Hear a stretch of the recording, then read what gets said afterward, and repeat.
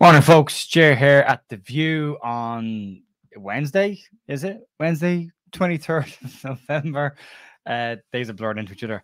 There's quite a bit of different kind of news floating around. Some of it's World Cup related, some of it's transfer related, some of it's just linked with Leeds as well. A couple of logistic stuff. My one a week. If you like the content of the channel, if you like what we do and you want to help the channel grow, then you can subscribe. There's a button down the bottom corner, or it's on the channel.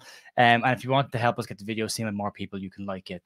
Liking basically shares it with more people on their platforms, so it gets a bit more exposure. So if you like the channel, you want to support us, that's the best way to do it. And we will have a quick look, see who's in chat this morning. We have Remed. Pedro looks like a decent out at number 9. Yeah, he does. We'll get to more details on Pedro in a bit. TK. Oh, hello, TK. Hey, Jerry, more for me. Austin, Texas. Love the channel. Keeps great work. No problem. Austin, Texas. I have a friend in Austin, Texas. Nipper, good afternoon. Tony, how are you doing, mate? There you are. How's things? And Ice Bailey, good afternoon, good morning, good evening, wherever you guys are in the world. And we'll start off and we'll talk about outgoings and news that's been floating around that a lot of people will have seen over the last couple of days. Sorry for seeing this comment. No, this is not Prime Minister's question. I'm the wrong nationality for that one. The start.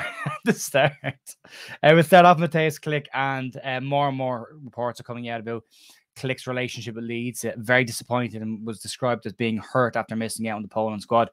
It doesn't necessarily seem that it's because of his lack of minutes at Leeds. It seems there was an agreement in place there. However, when it came to picking the squad, the manager had different options in different places and wanted to go with those options.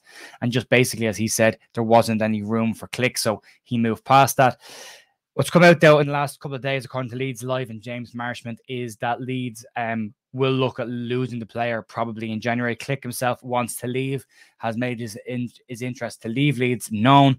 32-year-old is out of contract in June 2024, so Leeds have a decision to make in January to sell or let his contract run out. There are several European clubs said to be interested in Klich. They include clubs in France, Italy, and Germany. There have been some loan inquiries about Klich coming in as well, but currently none of that has actually come to fruition just yet. We'll have to see what happens in the next couple of weeks for that one. Moving on then and talking about Marcelo Bielsa, and probably the last one we'll talk about Bielsa for a bit, but the last few details on what happened at Bournemouth have come out. So according to a couple of different places, Bielsa met with Bournemouth. The Bournemouth current board met with their potential new owners to discuss the move and bringing Bielsa into Bournemouth. And turns out everybody wanted him. The word obsessed was being used by Bournemouth in terms of what he would bring to them. They wanted to have him there. Turns out their pockets, unfortunately, aren't that deep, and that Bielsa ultimately was just a bit too expensive for them. Bielsa and his team and his large staff, as it was described, would cost about £6 million per year. Now, at Leeds in the Championship, I know Bielsa and his team are on $3 million a year. I don't know if that increased. I'm assuming it did increase when we went to the Premier League. So that's pretty much why Bournemouth were interested in De Zerbi, who ultimately went to Brighton before this, and Gary O'Neill looks like he's going to get the contract. It's a big step down, though. If you're going from somebody of Bielsa's caliber and you have money put aside for Bielsa, give it to Gary O'Neill. No disrespect to Gary O'Neill, but to go from that, massive experience to cultural football to, Gary O'Neill, it's a big step back. So, yeah, shame for them, not for us. It's great for us. I don't want to play against Bielsa. Jump back in the chat real quick. Mickey D, how you doing, mate? Jordan Thomas, good afternoon. Hope it's going well. My day's going okay. Better every day. It's not the Prime Minister. It is not the Prime Minister questions. Afternoon, Jeremy. Hey, Julie. Pat Dunn, good afternoon to Pat and Tony. Klich, nice guy, but time to go. I think there's going to be a bit of this over the next couple of weeks. I mean, there's a lot of players. At the end of this video, I'll go through the contract situation that we've got at Leeds and who's looking at moving out and who's looking at staying. But I think we're definitely approaching a massive changing of the guard moment. And we've said that a couple of times this week. But on incomings and players that could come in, there's a couple of players been linked, mostly in the striking position, and one the number 10. One of the strikers coming in, and this comes from Leeds Live, and Gary Mowbray has commented on this as well, as Pedro, the Brazilian striker. Mowbray has picked him out as a player to watch in the World Cup and has said, although he hasn't got great pace, he does know where the goal is. Pedro has been linked with Leeds several times during the summer window and has said that Leeds will keep an eye on the player during this World Cup. He is an out-and-out number 9, and a player at Leeds would be very interested in bringing in, which a couple of you guys have already said in the chat as well. Be interesting to see if Leeds actually make any moves for him. Leeds are said to have money available. We'll have to see what happens with Radrizzani's court case and a few other bits and pieces. But if there is money put there, Leeds have got that Cody Hackpo money in the back pocket that they never spent. And the 49ers are putting that in, then we'd expect something to come in from Radrizzani as well. Moving on to other strikers, a more solid link on this one, and Boulaye has been linked again with Leeds. Leeds are said to be watching the player at the World Cup. The 26-year-old Senegalese striker is currently on loan at Salernitana in Serie A from Villarreal. He's 6 goals in 14 games for the Serie A side and has 5 goals in 25 appearances at his time at Villarreal. He's also scored 3 goals for the Senegalese national side. He is looking at a move. He's on loan, so the loan would have to be cancelled before Leeds could buy in January. So that always makes it more complicated with a player coming in, and that I don't always think it's going to happen when you start seeing things like this. It's an interesting one. Liam, who do you think will go out on loan? I wouldn't be surprised to see Joffrey go out on loan if Leeds bring in a striker. I think he's fallen in the pecking order a little bit, and his development has kind of stopped. I don't want him to go out on loan. I think he should play more games, but I think you'll see possibly some of the younger players go out on loan. Some of the under 23s as well. Perkins probably won't, but I think you might see the likes of McCarron go out on loan as well. So that'll be good for them. Be good for them. Good news for some ex-Leeds players, and Paddy Kisnorbo is now the new manager of Ligue 1 side in France. My French is great.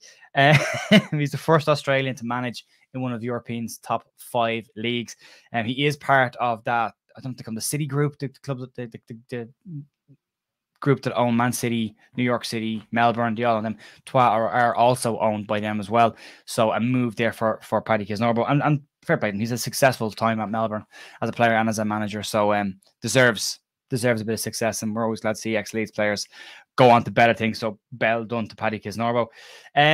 Contract situation, but one more player linked with Leeds. We'll just go through the contract situation pretty quickly. James Marshman put this out the other day. I thought it was really interesting to see where we are at the state of play with Leeds players, either new contracts that have to be offered or players that are likely to leave Leeds January time for fees or contracts wind down. And we know Luke Ayling and Liam Cooper are on that list as well, but we'll start with 2024. Stuart Dallas, Adam Forshaw, Jamie Shackleton, Matthias Klich, Jack Harrison, and Rodrigo. Contracts all expire in 2024, so Leeds would need to look at offering new deals for these players, selling them in January, or letting their contracts run down. Then you've got a gap then until 2026. Mark Rocket, Darko JB, Sam Greenwood, Crescencio Somerville, and Pat Bamford's contracts expire in 2026. You've got a bit of room there for another year at least. And then longer out from that, 2027, you've got Tyler Adams, Brendan Aronson, Luis Sinisterra, Willie Nonto, and Joe Gallagher, who are there as well. So it's going to be a big one. You've got Dallas. I'd be shocked if Dallas's contract isn't extended at least by a year to give him a chance to get over his injury. Adam Forshaw, we know, looks like he's going to leave the club possibly in January. Jamie Shackleton's time at Leeds looks like it's all but done based on the fact that he's gone to Millwall on loan with last season of his contract. You've also got Mateus Boguts in this as well, and you've also got Ian Paveda in that list as well. So 2 other players that are trying to fight to get game time to maybe try and get back into the Leeds team. Boguts has obviously started the last few games for UD Ibiza. Paveda is struggling to get into Blackpool side. So it's going to be an interesting winter window in terms of players either leaving permanently, and then it's going to be even more interesting somewhere to see whose contracts get extended, or do we start to see this change in the guard happen pretty rapidly? It's a lot of players that would be going out. If Leeds lose Matthias Klich, they will need to bring in a central midfielder to help to cover that position because they don't currently have enough depth if they let him go. If we move on then to, actually, before we go to this, good question here. We'll go through a few questions quick in chat because let's go a little bit. Here we go. Oliver, any preferences who you would bring in if Klich leaves? We'll get to that in a second, actually. And we'll be looking at a first team start. I think you have to. I think every player that comes in at this stage, if they're senior, if they're over the age of 26, needs to be coming in as a senior player. Somebody that can actually come in and have competition for places right now rather than the younger players. We've got good young players. We know that we need to fill the gaps in the older ones. James, where does Pedro play at the moment? Where is Pedro at the moment? I have wrote that down somewhere. He's in Flamengo, I think he is in Brazil. So he's still in Brazil. Clinton, we've been linked with Japan striker Kamachi. We've been linked with Kamachi a couple of times. Yeah, he doesn't want to leave Germany currently. He has said that himself. He wants to stay at Frankfurt. So Daichi Kamachi, who has been linked multiple times with Leeds and would be a good player to get, really good player to get. He's got great stats, but he wants to stay at Frankfurt. Sean, good God, take a penalty so perfectly himself. Could not say. Spelling correct. It's okay. We've got better every day. I think the house deserves to know. Well, the right honourable gentleman comment on Scum, everything that's wrong with the capitalism. Hey, I like to see things falling apart over there. Are there any oil-rich countries left to buy Premier League clubs? Is there anyone left? If there's not, great. And poor Ronaldo. Oh, the poor man. Shouldn't laugh. I shouldn't. I really shouldn't. I shouldn't laugh. I shouldn't. Scott, thanks for just together.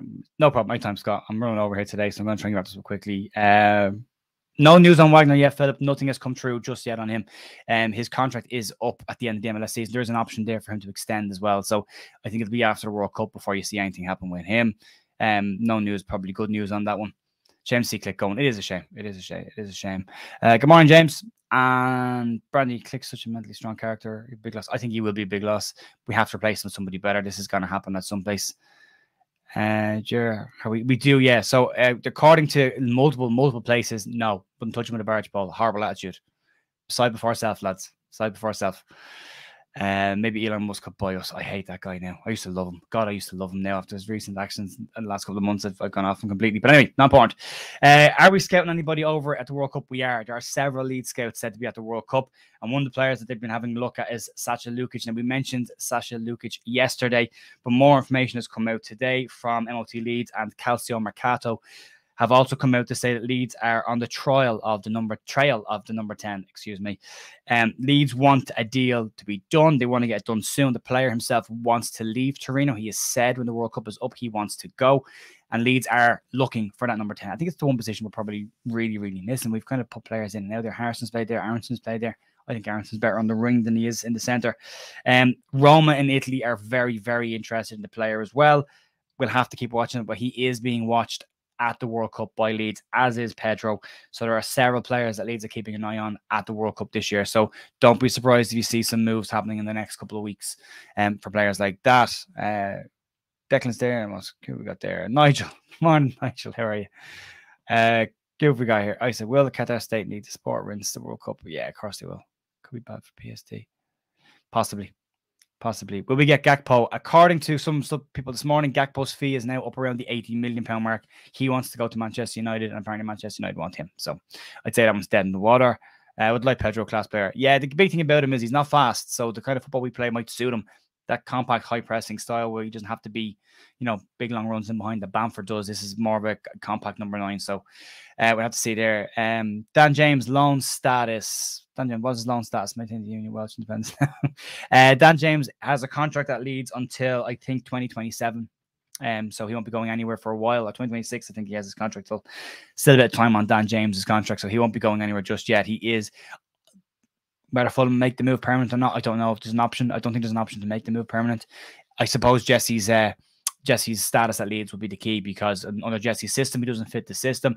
If Leeds would change manager and bring in a manager who plays orthodox wide wingers, then I think you could see Dan James come back into the fold there. So a lot would depend on that. Hit the like button, thumbs up. Thanks very much. Appreciate that. Not so much, but thank you, Sean. Appreciate it. Right, so that is it. Quick last hello to somebody from Minnesota. Morning from Minnesota. Love today. No problem, John. Anytime. That's pretty much it for today, folks. Slightly longer than normal. A lot of news. So Klich's contract status. Bielsa's money essentially was the deal. Pedro, Dia, and Lukic that Leeds are keeping an eye on. Matthias Klich looks like a good lead, and some contract status is winding down. Again, as always, thanks for watching. If you like the channel, if you're not subscribed, you can subscribe. That helps us grow. Or you can like the video to get it out to more people. That's my one a week. I won't ask any more, I promise. And that's pretty much it, folks. Thank you very much, and I will see you all tomorrow morning for more Leeds news.